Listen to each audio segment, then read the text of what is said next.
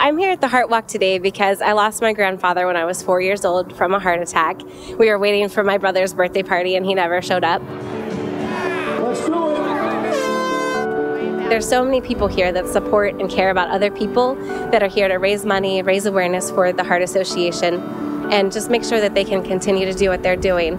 2 years ago, I decided to lose weight. I started a program with my dietitian at work. I've lost 108 pounds. I've started running. I ran the half marathon in May. I'll be running the 10-miler next weekend. We actually have our Lifestyle Award winner here with us this morning, and her name is Becky Willis. Becky?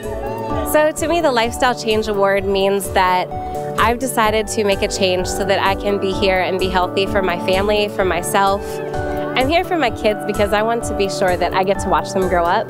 I want to be sure that they know how to be healthy, be happy. I mean, I think it's pretty straightforward that we all care about each other and we want the people in our lives to be with us forever. I'm walking with Giant Eagle today because it's my heart and my life.